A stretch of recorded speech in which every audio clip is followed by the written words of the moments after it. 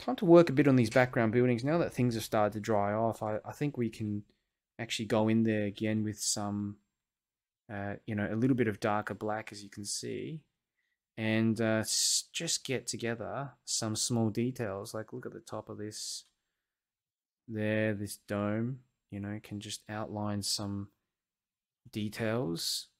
Okay. There's like windows and things as well, like here.